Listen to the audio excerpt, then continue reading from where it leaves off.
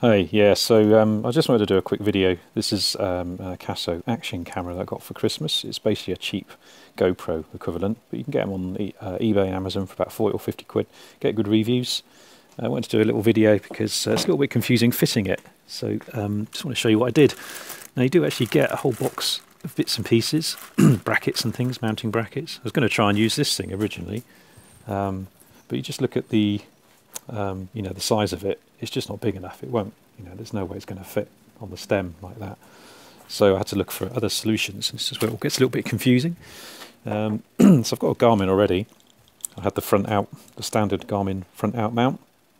I managed to find there's actually an equivalent you can get called a Blue Buzz. It's basically pretty similar to a Garmin front out mount, but you get a little GoPro camera mount with it. It's not in this bag. Also, crucially, a couple of longer screws. So what you basically do is you mount the. I could have actually used the original Garmin mount, because really all I needed was the GoPro mount and the screws. But basically, what you do is you remove these two screws, and then you put the GoPro mount on there, and use the longer screws that come with the kit. So, like I say, this is a Blue Buzz mount that again you can get off eBay and Amazon. So I'll just show you what I did, because it can be a little bit confusing. You can see this is the Blue Buzz mount, so it's equivalent to the Garmin.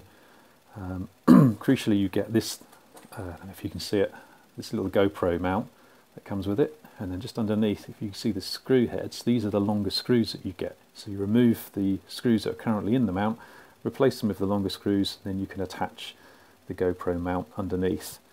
Now this particular mount came with the Blue Buzz kit, and it's threaded. So this piece here, a piece of plastic, is actually threaded. There's a bolt that goes through to attach your camera mount. So you have to be a little bit careful, because this is only plastic at the end of the day. So if you over tighten it, you could very easily strip the thread.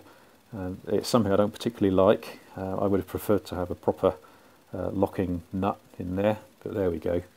At least we know. And then the rest of this is what came with the camera. So you've got a quick release mechanism here, which attaches to the GoPro mount. That came with the camera, and then obviously the camera underneath mounted upside down.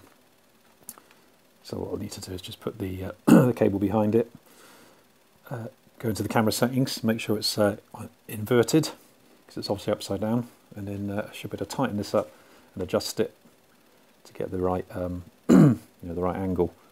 There's no lateral movement, you can't move it left or right. You probably need another bracket to do that. That's it really. I hope it's been useful.